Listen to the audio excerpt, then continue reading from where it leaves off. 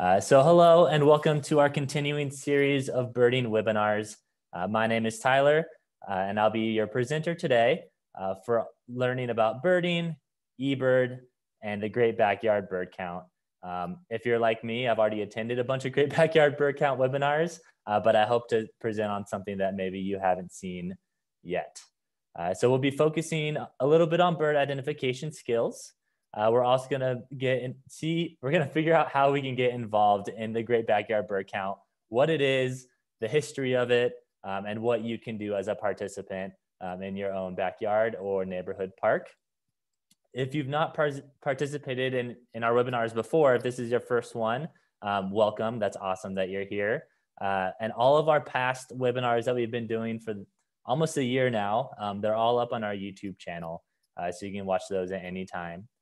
So whether you've attended all of our webinars, if you're a veteran, or if this is your very first one, we welcome you and we're glad that you are here. Again, we are recording this webinar, so don't worry about scrambling to take notes. If you miss anything, you can always go back. I will have it posted on our YouTube channel later this afternoon. And I'll be sending out a link to all of our registered participants, along with relevant resources, as well as the PDF of the slides that I'm using today. So I wanted to teach you all about bird identification and birding tips and tricks to hopefully get more folks out there observing birds and submitting data to a community science database, which we'll cover how to do in this webinar, because you can do this all the time. You don't need to submit data only during the Great Backyard Bird Count. You can do it anytime and any day. So hopefully these tools will get you started and begin a really fun journey through community science. So Zoom is the platform that we use for these webinars. I'm sure we're all experts on Zoom. I just want to make sure that everyone can figure out how to use the chat function today. You won't be able to do your videos or mute. I'm sorry. I would love to see all your faces, but just it helps the technology run a little bit smoother if we have our videos off and muted as well. So you can see on my screen, I am full screen right now. If you want to dock your chat window, all you need to do is push escape on your keyboard or exit full screen at the top. And then you want to hit that little chat button at the bottom, and that'll dock your chat window on the side. Again, I want to make this as interactive as possible. So feel free to type in questions or answers or hellos into the group chat. I'm hoping we can all have a fun conversation on that today. And if you have any questions that come up or any technological things with Zoom, feel free to just enter that into the chat window as well. And somebody will definitely help you out. So we're going to start this program the same way we start any of our programs, whether we're in person or virtual. And that's by getting to know you all a little bit better. So in the chat window, to make sure we all know how to use it, please type in where you're zooming from and the last really cool bird that you saw. So maybe you've been out birding recently and you've seen a really cool bird, or maybe you haven't been out in a while, and the last one that stands out in your mind. So enter into the chat where you're zooming from. We'd love to see where people are, especially since this is pretty large now with the virtual. People could be in a whole different country. And the last cool bird that you saw. Awesome. I'm guessing that Tom saw the sandhill crane at Bar Lake that's been hanging around this winter. It's pretty cool. Ooh, a brown thrasher at your feeder. That's awesome, Karen. Kestrels. The Cornell bird cam. That's awesome. Carolina wrens. I love those birds whenever I'm on the East Coast. The flickers. That's not the best noise ever. Cool. Continue to enter where y'all are coming from. I love looking back at this after the program and seeing where folks are tuning in from and the birds they've been seeing, because we are in the depths of winter, but as you can see, we're all still seeing birds, even though it's about to get really cold, especially in Colorado. So thanks for figuring out how to use the chat. It's cool that y'all are seeing some pretty awesome birds. All right, so a little bit about myself and Stacy. So my name is Tyler Cash. I am the Camp and Community Coordinator for the Bird Conservancy of the Rockies. And I'm gonna be your presenter for this wonderful webinar today. And the last really cool bird that I saw was a redhead duck that I saw out at Bar Lake when I was working out there last weekend. I love just seeing large flocks of ducks, which there are a lot of right now with the open water out at Bar Lake State Park in Colorado. and picking out the individuals in those large flocks. And joining with me today is Stacy Monahan. She's our Camp and Family Program Coordinator, and she's monitoring that chat window. So she'll be answering questions if she can. She'll also be helping out with any technical issues as well. So she's hanging out in the chat today. And the last cool bird that she saw was a northern pintail. Both Stacy and myself were working out at Bar Lake this weekend. So we both saw some cool waterfowl, which I think it's a great time to see waterfowl in Colorado during the winter. I personally love waterfowl. So glad y'all are seeing cool birds, and we are too. So if this is your first program with us ever, I just want to let you know a little bit about our organization. And if you already know about us, that's great. I want to reiterate why we do what we do. So our mission at the Bird Conservancy of the Rockies is to conserve birds and their habitats. And we strive to do this through an integrated approach of science, education, and land stewardship. So we use this three-pronged approach to accomplish our mission. So our science team, they're out there advancing knowledge. They're collecting data from the border up into Canada, down the Rockies, all the way into Mexico. So they're really focused on studying not only the breeding, but also the non-breeding ranges of migratory birds. Our land stewardship team, they're out working with private ranchers to make sure that their ranches and their properties are as environmentally friendly as possible, and that they are leading with conservation ethos, and just making sure that since their land is their land, that they can still profit, but also help save the world as well with their lands. And then the education team, which myself and Stacy are a part of, we're really just out there trying to inspire not just the next generation, but all generations really, to get out and foster a love for birds. Because once you foster that love, it's going to be a lot easier for all of us to help conserve these wonderful animals. So again, our work, we radiate all throughout the Rockies and the Great Plains into Mexico. And with these virtual programs, we're now able to reach a lot larger audience outside of Colorado, which I think is definitely a plus with these programs. So what exactly are we going to be learning in this wonderful webinar that I'm presenting today? Well, first off, we're going to learn just some basic birding tips. I want to make sure that we all have a foundation, whether we're expert birders or we're just learning. We're just going to learn some basic birding tips for us to identify birds.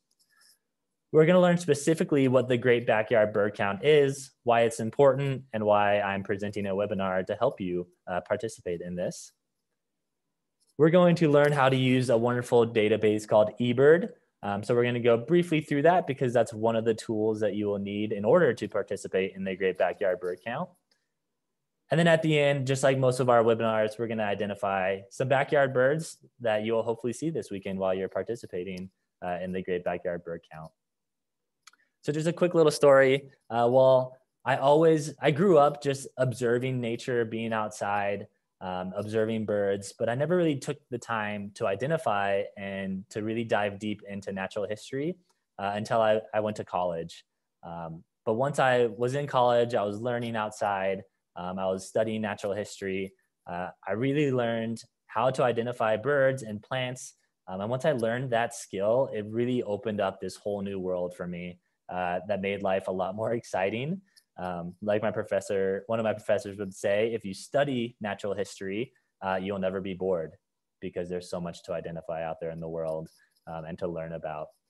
So ever since I've gone down that journey, I've never stopped nerding out and learning more about the natural world because it is a wonderful place that we live in. And I hope that we all can foster that love as well. So why birds? Why is Bird Conservancy of the Rockies an organization? Why are there other organizations like us throughout the world? Well, for one, birds are extremely inspirational. They inspire us from artwork to engineering and airplanes. They've just inspired humans, mostly because they fly and they have feathers. They've just always been really inspirational to us as humans. They're what we consider an environmental indicator. So birds are one of the first groups to be affected by environmental change. We saw this firsthand in Southwest Colorado and down in New Mexico this year with the mass die-off of migratory birds because they weren't getting enough of their food source. which could have been because we got an early snowstorm. It could have been from fires. We're still studying it and trying to figure out what happened and how we can help and make sure that there is a food source for these migratory birds. They're also what we consider ecosystem services. So we need birds in our ecosystem to help with pest control, to help disperse seeds. They're vital to how an ecosystem runs. And my favorite one about birds is they're extremely accessible. So no matter where you live in the world, you can find a bird. You can be in the middle of a city and you can look out a window and find birds. You can be out in wonderful nature, out in the forest or in high alpine. Just basically wherever you are, you can find a bird and you can observe it and study it. And I think that's something that's really unique to birds. So what is birding? We've had all these webinars about birding and birds, but we've never actually gone to the depths of defining it. So I really wanted to break this down so we all understand what birding is. So bird watching or birding, it's one and the same. It's a form of just wildlife observation, but we focus on birds, and it could be a recreational activity, or it could be done for citizen or community science. It can be done with the naked eye. I know I never stop birding. I'm always looking at birds, either with binoculars or just my own eyeballs. Or you can use binoculars or scopes. You can listen at bird sounds. You can even watch public webcams. I think it was Laura in the chat said she was watching Cornell's webcam. If you're watching a webcam, you are bird watching. You're just not seeing them, you're seeing them over a screen and not out in nature, but that's still bird watching. So we can split these definitions up a little bit further to get into the nitty gritty of it. So basically what a birder is, if you've ever thought about this, these are all defined in a birding journal. So a birder, it's the acceptable term used to describe the person who seriously pursues the hobby of birding. So you can be a professional birder or an amateur birder or moderate, any of them. Birding, the definition of that is just a hobby in which individuals enjoy the challenge of bird study, listening, or other general activities involving bird life. So just getting out and birding and really enjoying it. And then a bird watcher is a pretty ambiguous term, but it's used to describe a person who watches birds for any reason at all. So whether you watch it just because you notice it walking by, or you watch it because you're watching its behavior, but you don't want to mix up a bird watcher with a birder. If you're a birder, you're a little more serious. But I think as long as you're watching birds and you're enthusiastic about it, I think that's all that really matters. But these definitions came from a birding magazine that was published back in 1969. So next time you're out birding, you can think about these definitions and where you want to categorize yourself. And I'm sure even after this webinar, even if you considered yourself maybe just a bird watcher, maybe after today it will transform you into a serious birder. So to make that next step from being a bird watcher to a birder, we need to learn the steps that we use in order to identify different species of birds. So maybe you've seen this on one of our webinars before, so we'll go through it a little quick, but I hope that we're all able to apply these steps a little bit later today or during this weekend during the Great Backyard Bird Count. So in order for us to identify a bird, we have to find a bird. We can think about birds and identify them, I guess, but you want to locate a bird out in nature. And the first thing I always like to do is compare its size. This comes just really naturally over time, but you want to compare the size to either something that you know. So maybe it's bigger than a crow, smaller than a robin, the size of a Canada goose. So you want to compare the size, and then you want to see what is the most noticeable thing about that bird. So in the chat, I want you can get your typing fingers ready. I'm going to give you a bird, and I want you to just automatically envision it in your brain because most of us probably know this bird, and then type in what you think the most noticeable thing is about that bird. So in the chat, tell me what the most noticeable thing is about an American robin. So when you look at American robin, what's the first thing that stands out to you?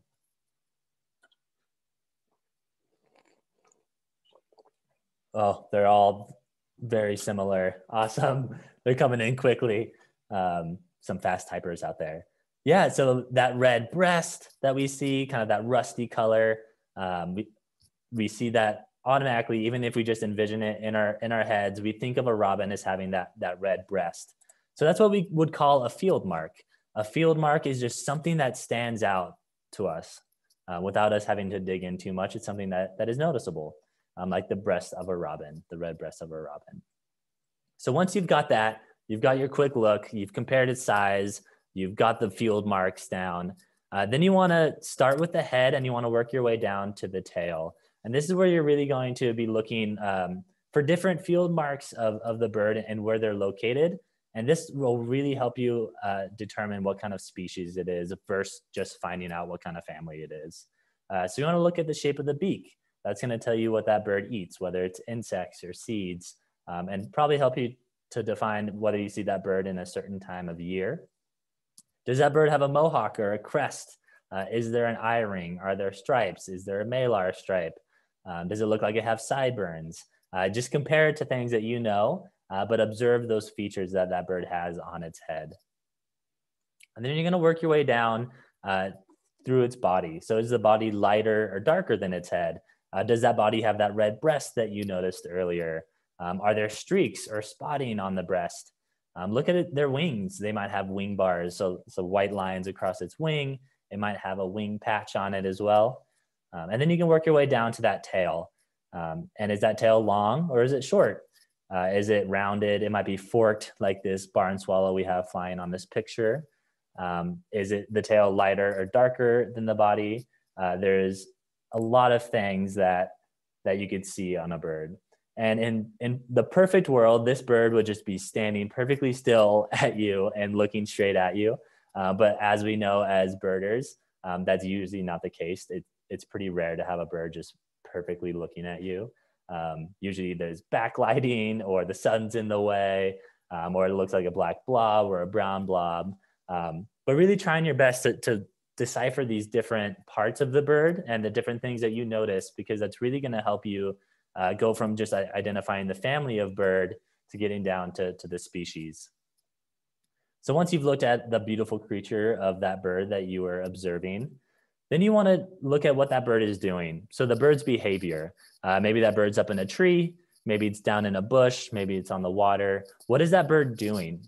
All right, and you can kind of combine steps 5 and 6 because the behavior is also going to be the type of habitat that it's probably in as well.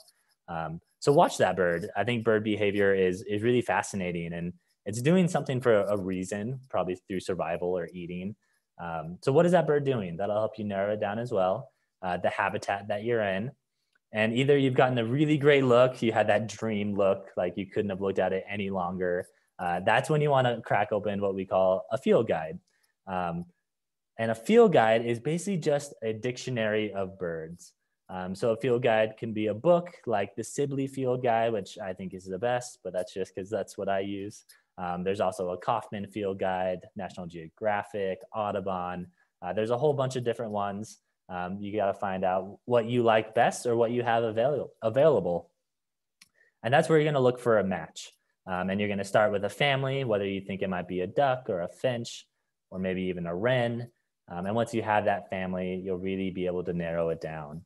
And it's really important that we look at range maps, which I'll go over in a second. But another great thing with technology, which I'll be talking a little bit more in a little bit, is the Merlin Bird ID app.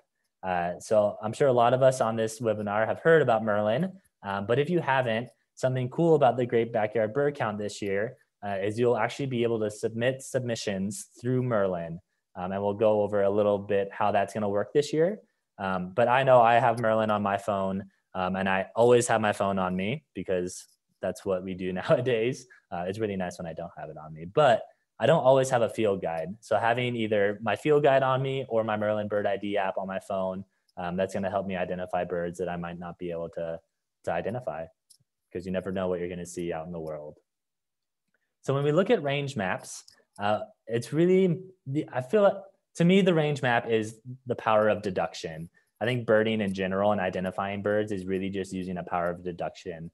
You are taking out what you know that bird isn't going to be based on what your field guide is telling you. So the range map is going to tell us when a certain species is in an area at a certain time. Feel free to type in the chat if you might know the range map of this bird while I'm going through it. I'll give it away at the end, but maybe you can identify it just on this range map. But a range map, again, is going to tell you where that bird is at a certain time of year. So this range map, which you would see on Merlin or All About Birds, they split it up between the breeding, the non-breeding, and the year-round. So breeding is when a bird is breeding, which is usually in the spring or late winter into spring or summer. That's when they're nesting, they're having their babies. It's just the breeding time. The purple on this map is going to be where you can see this bird year-round. So you can see kind of dwindles kind of in the Midwest and then expands again towards the East Coast and a little bit in the Midwest. You can see this bird year-round. And then the non-breeding is going to be during winter. So that's where you can see that bird in the winter time. I know a lot of our summer campers, when we're working on identifying birds, we get really excited and they'll be pointing at a bird and they'll say, I think it's this bird. And maybe let's say it's like an alpamatle falcon. And we don't really see that here in Colorado. And there might just be like a white blob over Colorado. So that, even though that bird might look like that, we can actually take that bird out because according to our range maps, you cannot see that bird in Colorado during that time of year. So really, really important to use range maps because that's really going to help you narrow down because there are a lot of birds in the world and it is a pretty hard activity. And that's why I always say birding it's a lifelong hobby. If you start, you're going to probably be doing it the rest of your life and you probably won't know every single thing about every single bird. All you have to do is go to a different country or go to the other side of North America and you'll have to start all over again, which is why I love birding. So now that we've talked pretty quickly about just some general guidelines to identifying birds, we're going to take this knowledge, hopefully that's stuck in your brain through my really fast talking, and we're going to apply it to this really cool community science event that's going to be happening this weekend.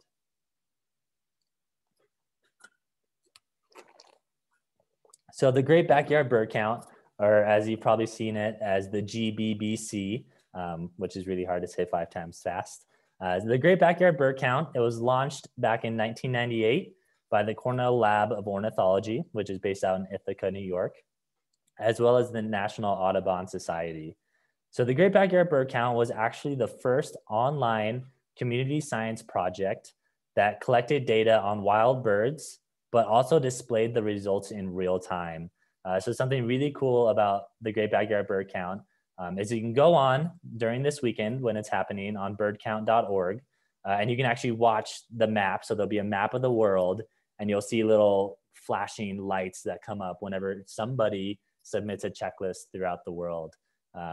It's pretty fun just to watch and see where, you'll see a checklist submitted in Europe or in South America or Central America. I think that's something that sets the Great Backyard Bird Count apart from maybe the Christmas bird count. So this tradition has been happening for about 24 years, and it happens for 4 days in February every year. And they usually have it planned around President's Weekend. I don't know why, probably just because maybe people have a little more time. But they wanted it to be in winter for them to really see what birds are residents in certain areas. So the count is this weekend, which is why I'm presenting this webinar today. It worked out perfectly. And it runs from February 12th, so tomorrow, Friday, February 12th, through Monday, February 15th. So over these 4 days, people can spend time in their favorite places, watching and counting as many birds as they can find, and then reporting them to eBird. So this can be done in your backyard, like the title, the Great Backyard Bird Count says, or you can go out to your favorite state park. You can go out to your neighborhood park. You could literally be inside and watch your bird feeders and participate in the Great Backyard Bird Count. So all you really are going to need to participate in this are just some tools that you can use, which I'm going to go over after this slide. But these observations that we submit during this Great Backyard Bird Count weekend, these are going to help scientists better understand the global bird populations before one of their annual migrations. So they have it in February because that's before birds are going to start migrating back north to their breeding grounds. So in 2013, the Great Backyard Bird Count, it actually became global because they started using eBird as their database. And I think this has greatly helped them grow every year and get more people to attend the Great Backyard Bird Count every single year. So how can you participate? How can you, as an individual, as a birder, as a human being, how can you participate in this? So all you need to do is find time during Friday the 12th through Monday the 15th, and to go outside or to a window for at least 15 minutes. You want to make sure you set aside at least 15 minutes, which I'm sure even the busiest person on this webinar can find 15 minutes this weekend to do this. So you can do this again in your backyard, your neighborhood park, your favorite local birding hotspot, or from your couch looking out your window. So once you have your location, you then want to pick what tool is going to work best for you.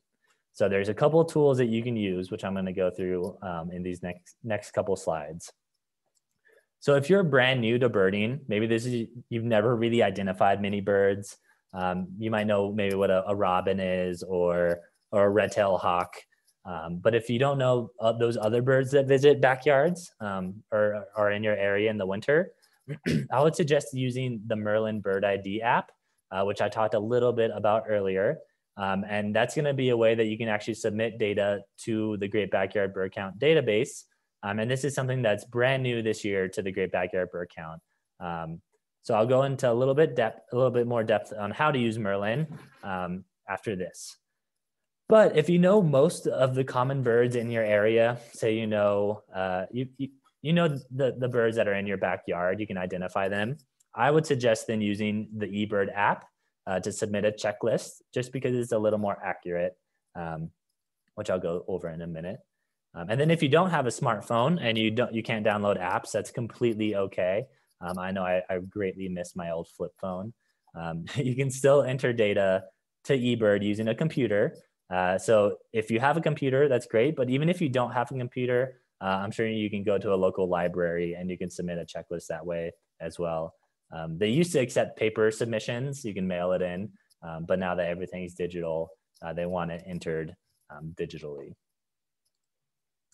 So the Merlin Bird ID app, I could explain it to you, but why should I do that when I can let the folks at Cornell Lab explain to you exactly how to use Merlin in this video? So I'm going to play this video for you, and it's just going to go over quickly how the Merlin Bird ID app works, and it is a free app if you're wondering. So let's cue this up.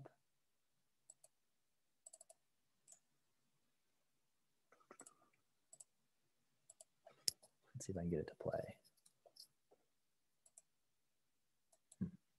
Well, for some reason it doesn't want to play, but that's okay. I guess I'll explain it myself.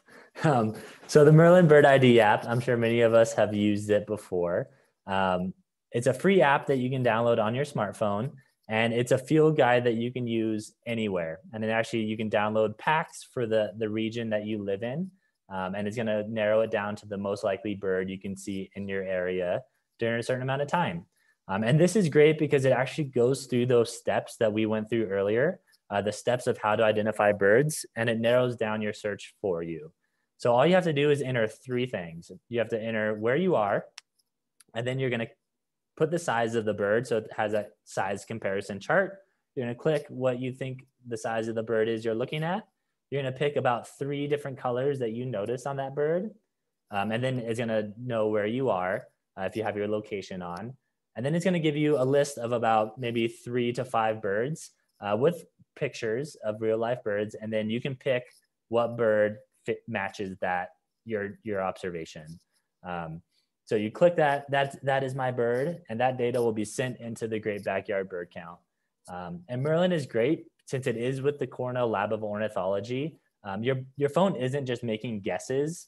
This is all linked up to the eBird database. So all the birds that come up in your area, that's all from checklists that people have submitted to eBird over the last however many years.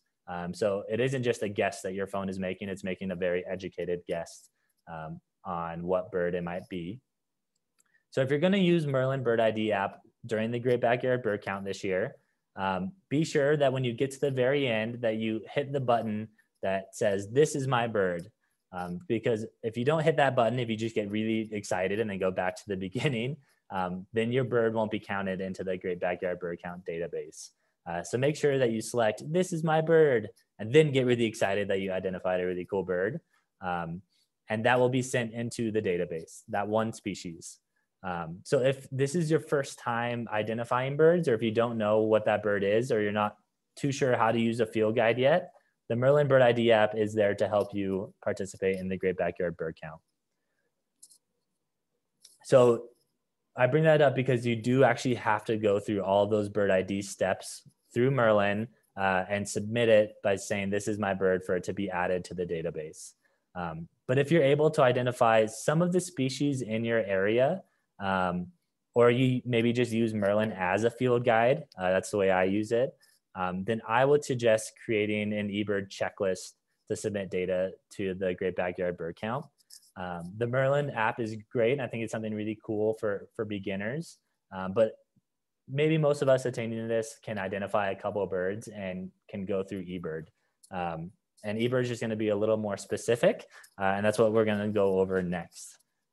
But if you don't have Merlin, download it. It's an amazing app to have, especially if you travel anywhere, or if you just like have your phone on you and you want to observe birds during your lunch break. It's a great tool to use. All right, so the wonderful world of eBird and just technology in general. I love thinking, I used to be pretty anti-technology. I didn't like to have a phone on me. I didn't like being on a computer. But I feel like since we've had these apps come out and it's a way for us to enter data. I think of technology in science as more of a tool for us to use, and not so much scrolling through social media all the time, but actually using it as a tool. So eBird is also managed by the Cornell Lab of Ornithology. If you're in high school and you want to go to a really cool college, I think Cornell Lab of Ornithology would be really cool if you're really into birds. I didn't go there, but I'm sure they come up with so many cool things. So eBird as a whole, it allows you to do a lot of things in this database. It lets you find more birds, so you can use an explore function to find really good birding hotspots in your area. It allows you to keep track of your bird lists, photos, as well as sounds. So you might be old school like myself and keep your life list on a piece of paper. But if you submit to eBird, it actually will keep your life list on eBird, and it will also transfer that over onto your Merlin Bird ID app. One thing I should bring up really quickly, for you to have an eBird or a Merlin, you have to create a Cornell Lab of Ornithology login or an account. So just keep that in mind. If you haven't done that already, you do need to have a Cornell Lab of Ornithology account. But again, that's all free. eBird is also, it is the world's largest birding community. It's throughout the world and it's growing exponentially. And it's a way for us to contribute to science as well as conservation, even if we're just civilians out in the world in our community. So the goal for eBird is to gather all of this information about birds in the form of checklists. They archive it into a giant database, and then they freely share all that information in that to share it to power new data-driven approaches to science, conservation, as well as education. So eBird is the largest biodiversity-related science project in the world. There are more than 100 million bird observations that are submitted to eBird every year. And again, they are growing exponentially with their eBird app and just people outside more often and curious in birds. So they're growing really fast, which is awesome to see. So they strive to provide the birding community with the most current and useful information that's related to birds. And eBird really has changed the way that we bird. Most of us probably don't keep our lists on pieces of paper anymore. We've probably migrated maybe to keeping an eBird checklist because it is so easy at being on an app. While eBird was around when I personally first started birding, I did not have a smartphone. I remember I was the guy that was anti-technology. And I used to just have my little notebook and then enter it into the computer later on. But the app really just eliminates steps that you have to do. and it just allows you to submit one checklist, basically just with your thumb, which I think is awesome. So we're gonna dive into how exactly we can use this tool to help us become better birders, but we're also only gonna really focus on how to submit checklists for the Great Backyard Bird Count. But if you find yourself having some extra time today or this weekend, I suggest exploring the website. They have so many cool things on that website. I know whenever I have some free time, I love just nerding out on it and learning more about birds. So I've used this term a lot. How can we become community scientists? How the Great Backyard Bird Count allows us to become community scientists or a citizen scientist, as you might have heard before. So the definition of a community scientist is just a member of the general public who collects and analyzes data that's relating to the natural world in any way. So this is typically a part of a collaborative project with either professional scientists or other organizations. So as birders, our observations are really greatly appreciated to the scientific community. By submitting checklists into eBird, we really do help scientists answer questions mostly about bird abundance, how many birds there are out there, and if they're declining or how they're doing. So I'm sure many of us have submitted a checklist before, but I'm sure some of us have not. So feel free to get those fingers moving in the chat again. Type in if you've never used eBird to submit a checklist before. Again, that's why we're here. That's why we're here to teach you how to use it. So type in the chat if you've never used eBird before.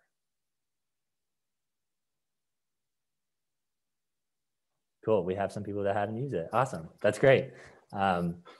Just what I wanted for this webinar is people to not have used eBird. And again, I know this is so much information I'm throwing at you. That's why we are recording this webinar, so you can go back and learn a little bit more about it.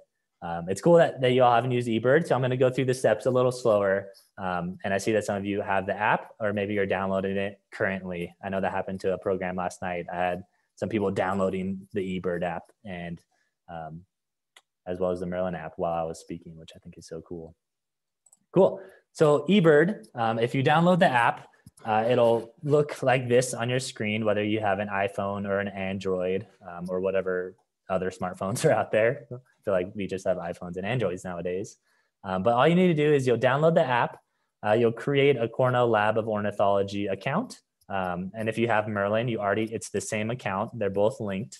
And to get started, the first thing you're gonna do is you're gonna go out and start your birding adventure. Again, that might be in your backyard, that might be while you're walking your dog.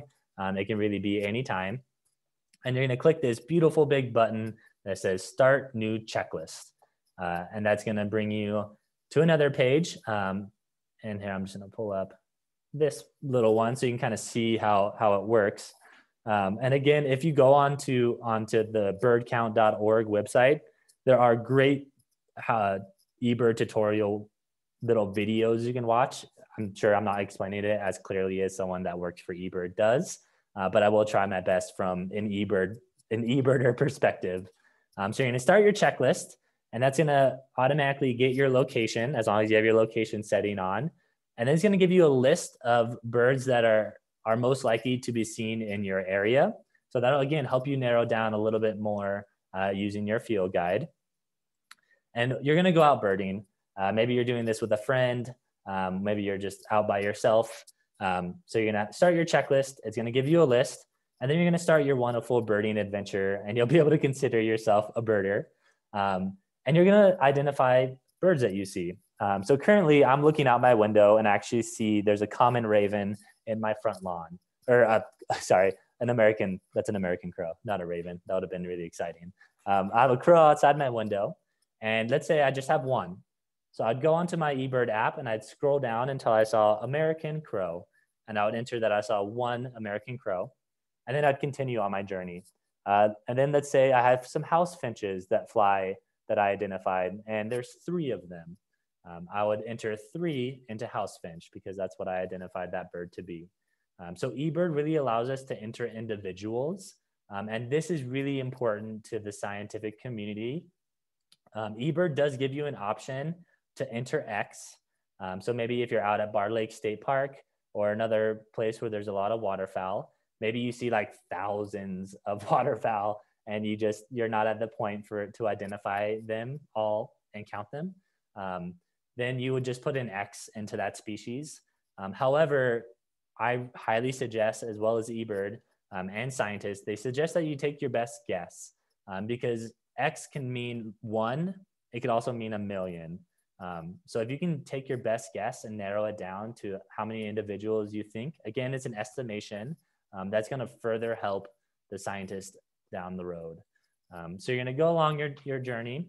You're going to bird, you're going to have a lot of fun, and you're going to enter how many you see of each species. So this is actually a checklist that I did back in May down at Chatfield. And these are just some of the birds that I saw. And you can see I didn't have any really high counts, but I observed 22 birds during that little hour and a half or so, or 2 hours that I was birding. So you're going to enter that. And then once you're done, let's say you're done birding, and you actually see a bird that you think you've fully identified it, but it's not on the list. You can actually go into uncommon species and you can enter rare birds or uncommon birds or a really high count for that bird. You just have to enter some details about it because it'll be checked by people on the eBird database to make sure that it's not just this crazy bird that you've never seen before. And it does help to take pictures if it is one of those crazy birds. So let's say you're just doing a really common list in your backyard. You've entered 1 American crow, 3 house finches, 2 black-capped chickadees, and 1 red-tailed hawk that flew over my house. Let's just say that was my 15 minutes in my backyard. I would click that I'm done with my checklist, and then it's going to take me to another page, and that's where I'm going to enter what protocol was I using. Was I traveling or was I stationary? If I was birding in my backyard, I'm most likely just stationary. I'm just watching, but maybe I'm walking. And if you actually have your location on, it'll track your trip for you, which is super helpful. So if you do this and you're traveling, make sure you have that on because eBird does want to know how far you're going in this birding journey. How many observers were with you? So maybe you're just by yourself, maybe you're birding with friends. You can share checklists with other people. Then it wants to know how long, the effort that you put into birding. So maybe that's, again, 15 minutes. Maybe it's an hour and 62 minutes. Maybe it could be any amount of time. But eBird wants to know all these things. It's going to tell them the effort that you put into finding these birds. So that was just a really quick explanation of how to use eBird. It's really user-friendly. And I bet every single person on here, whether you consider yourself highly tech or not tech at all, I'm sure if you spent a little bit of time submitting a checklist in your backyard, you'd be able to figure it out pretty quickly, which is something I think is great about this app. Again, if you don't have a smartphone, you can go onto ebird.org and you can enter checklists that way as well. I guess I'll just pause here. Stacy, are there any questions that have come up that need to be addressed quickly before I move on? I haven't really Yes. Yeah, someone had a question where they do project bird feeder. Yeah, feeder watch. Feeder watch there. Sorry, I was trying to find it. Do they have to submit both? I think they do. Yeah, so for the Great Backyard Bird Count, there are 2 separate projects. So you will need to submit 2 separate checklists if you want that in your project feeder watch and the Great Backyard Bird Count. So great question. You do have to submit both. And then Tom has a question. Can you add additional number of birds if he sees more of them? Yep. So go ahead. And then just along with the eBird process, how important are photos? Awesome. So, I mean, photos are, well, I'll get to Tom's question first. Yes, you can continue adding that same species, especially if you're birding for a while, you're going to see more individuals. So you just need to push, like, I think it's just a plus button, and you can add it. Or let's say you're walking, you have 5 red-winged blackbirds on your list, and you're walking a little bit more and you see a flock of like 100. you can click on the red-winged blackbird and you can actually enter, I saw now there's 105 red-winged blackbirds. So you can continue your tally up using the eBird app. And then that last question, I've already forgot about it, but I'll pull up the chat. Yeah, photos. So photos are helpful if you are a photographer. I am not a photographer, so I don't personally enter photos, but eBird is a place where you can enter photos. And it's really, really helpful if you do see a rare bird like that sandhill crane that's out at Bar Lake. Now that's been seen by everyone, it's not really as rare anymore, but it'll still come up as rare on your eBird checklist. But also if you're taking pictures, especially during this weekend, the Great Backyard Bird Count folks really wants those pictures as well. So you can enter pictures of birds that you've taken into the birdcount.org website. You can enter pictures of you and your friends birding. So it can be community-based, it could be bird-based. And then basically they'll take the rights for your photos and then they reuse those photos. So let's say you take an amazing picture of an American kestrel. You might be featured on Cornell at some point and you might become a famous photographer, which I think is something really cool. And then one last thing I want to just talk about with the Great Backyard Bird Count. I'm sure there's a million questions we can get to at the end. But if you enter just one checklist into the Great Backyard Bird Count, so whether you use eBird or you just identify one bird using Merlin, again, with Merlin, you can't enter the number of individuals you see. You can only say that you saw that one bird, which is why I introduced both of these tools. If you enter just one checklist this weekend, you'll be entered into a raffle of sorts, which will have probably like 1 million people or hundreds of thousands of people, because this is worldwide. You might be able to win a pair of Zeiss binoculars. But again, your odds might be slim, but I know I'm going to be entering checklists this weekend, probably from the luxury of my backyard, since it's going to be really cold in Colorado this weekend. But maybe I'll win a pair of binos. So I'll get to any more eBird questions at the end, but it looks like we're running a little low on time. So keep them coming and we'll have some time at the end. But now is time for me to stop talking so much and time for you to apply some of these skills. So maybe you've downloaded the Merlin Bird ID app and you want to test it out real quick. I have what's coming up called digital birding. So I have pictures of birds that won't fly away from us that we can spend a little bit of time identifying.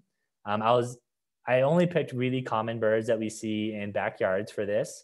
Mostly because I knew I'd be running out of time because there's so much information to share. So feel free to either type in the family of the bird, you can type in the species. We're gonna keep this rapid fire. Have your fingers ready, have your bird guides open. This will hopefully get your brains moving a little bit before you eat lunch. So we're gonna start with our first bird. Again, it's just rapid fire. If you know the bird, type it in. If you don't, describe it, that's totally okay too. We're just gonna have a little bit of fun with this. So here is our first bird. I made it a little tricky too with some males and females. So feel free to type what you think this is in the chat. And I'll actually pull up a picture of the male to really help us. But I try to do both because we don't always see the beautiful, colorful male. Sometimes we see the beautiful, little more drab female. And we want to make sure we're identifying both of them as well. I love all these things in the chat. I'm going to get to that in a little bit. But. Awesome, Brian. You know that this is a blackbird. That's a great, great place to start. It's okay to guess people, even if you don't know it, or if you just know the group or the family, that's awesome as well. It's going to help you narrow it down this weekend when you are out there birding for the Great Backyard Bird Count. We have some answers coming in. It's kind of a long one to type, I guess. Yeah, well, I like that Anne brought this up because males and females can be really tricky. So good job, folks, typing in. Continue to type them in if you know this. So this is the red-winged blackbird, and this is a picture of the male and the female. The female really does look like a sparrow, and it definitely tricks us up sometimes. But if we look at it closely, you can see their beaks are pretty similar. So this beak is going to be a lot bigger than a sparrow's beak. It's going to be a little larger of a bird as well. And it has a little bit more streaking on the breast. But whenever I see a female red-winged blackbird, it does get my wheels turning a little bit. So that's the male and the female red-winged blackbird.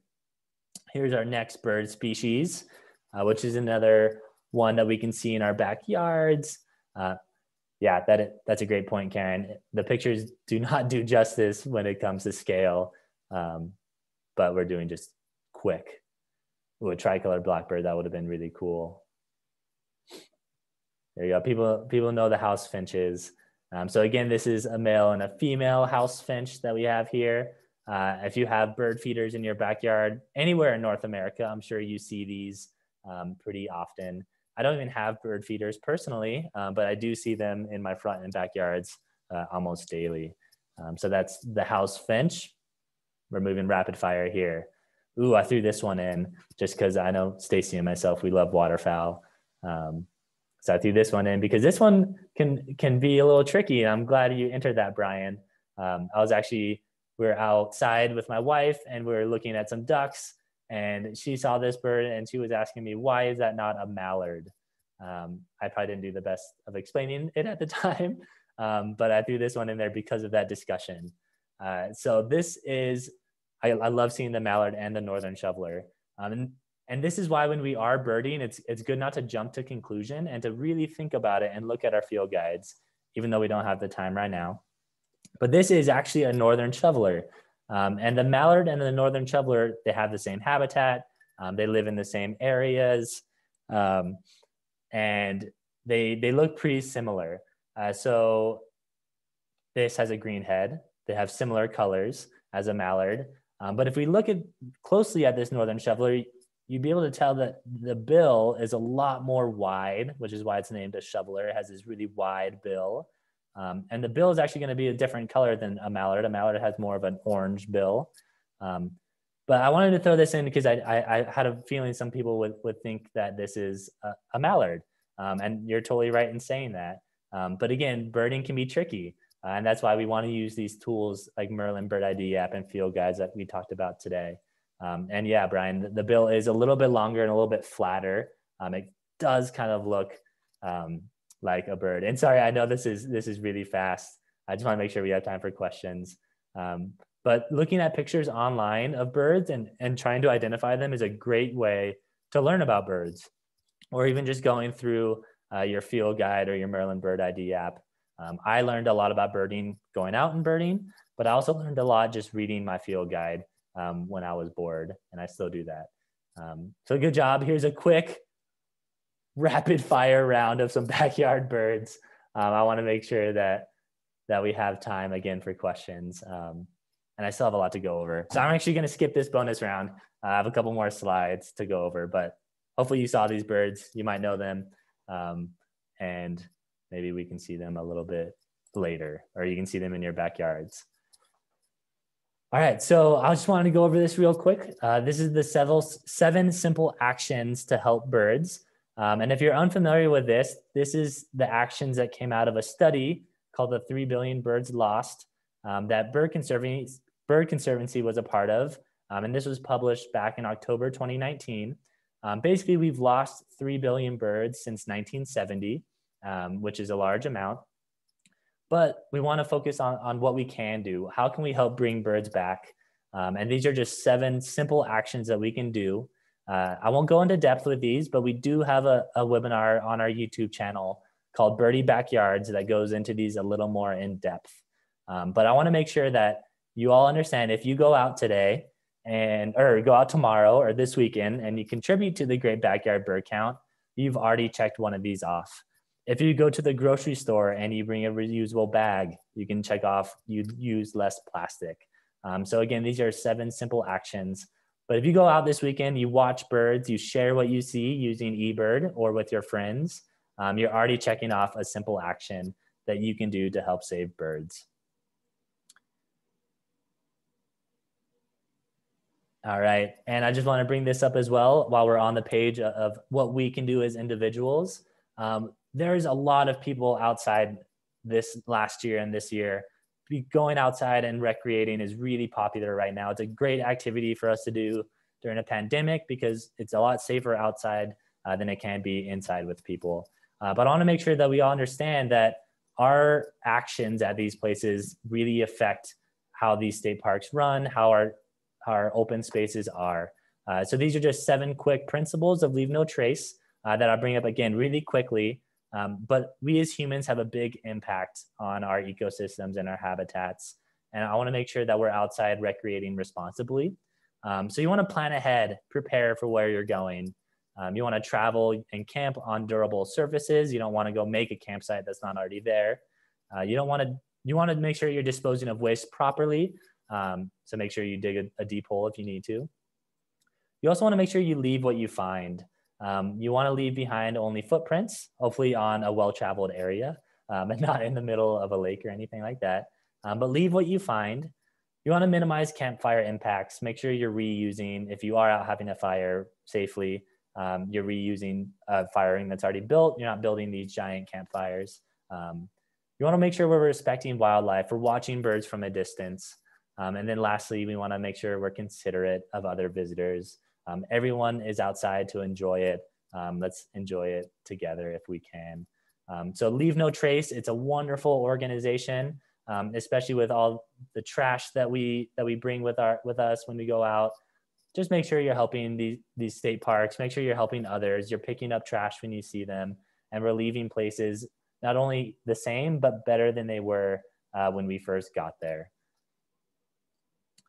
So lastly, again, that was a really fast webinar with a lot of information, but at the core of it, birding is a skill.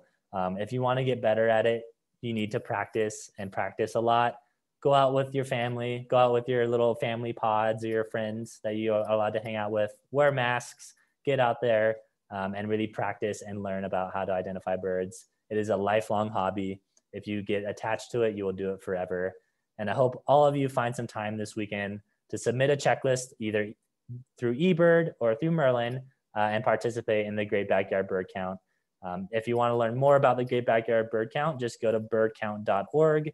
I'll be sure to enter all of these websites into my thank you email and just continue to learn and observe birds. All right, so keep in touch with us. Bird Conservancy, the education team, we're doing it all nowadays, whether it's virtual or in person. So we hope if you live in Colorado, we can see you in person.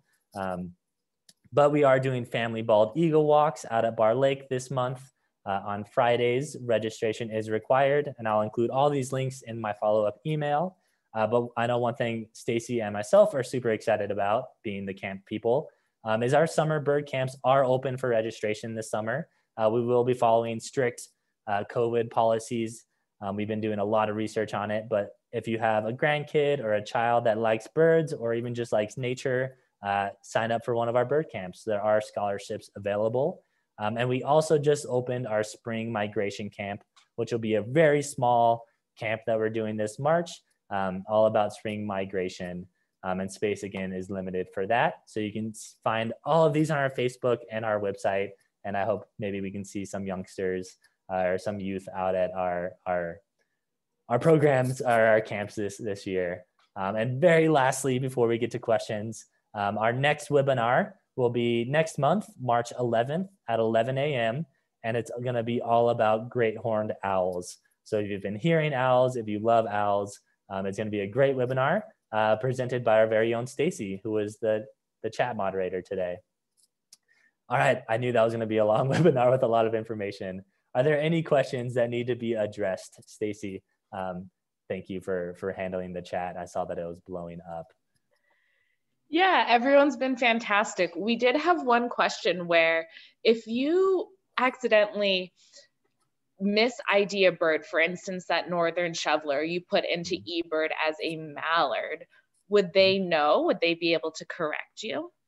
So they will not correct you on common species like that, just because it could be northern shovelers or it could be mallards.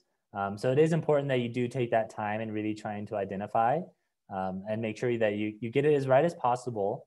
But also, let's say you enter it as a mallard, you go home, you're having some happy hour time with your family, and you're like, actually, I don't think that was a mallard. I think that was actually a northern shoveler.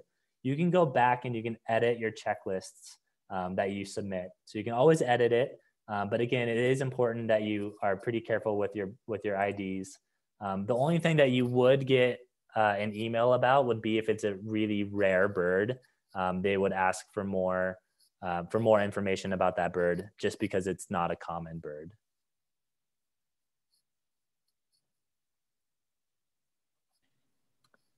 Are there any other Great Backyard Bird Count or eBird questions that came up, Stacy, or were you handling it like a professional? Handled most of them. We did have a question going way back. That range map, what bird was it? Oh, yeah. I forgot. I threw that just on a whim. That was the American goldfinch map. So that was the range map of an American goldfinch. Did anyone get it, or did anyone guess? That's a hard one. Yeah, no guesses that I saw, but that's totally okay. Well, awesome. I really appreciate everyone that attended this webinar. I'm sorry for spitting so many amazing facts and a lot of information at you. It was a lot to cover in just an hour, but I really hope I sparked an interest in you, and that you can find some time this weekend to use these wonderful tools that we call eBird and Merlin. Go out there this weekend, figure them out. Again, they are user-friendly. If you have any questions, feel free to email us, or look on our website or our YouTube for other answers. I hope we have some future birders that come out of this. Thank you all so much. We hope to see you either at a virtual program or in person this spring, or maybe in the summer. So hope you all have a wonderful weekend. Get out and do the Great Backyard Bird Count. You'll be happy after you do it, because there's a scientific study that birding and watching birds makes you happy, and it also makes you less stressed. So I hope everyone has a wonderful weekend. Goodbye.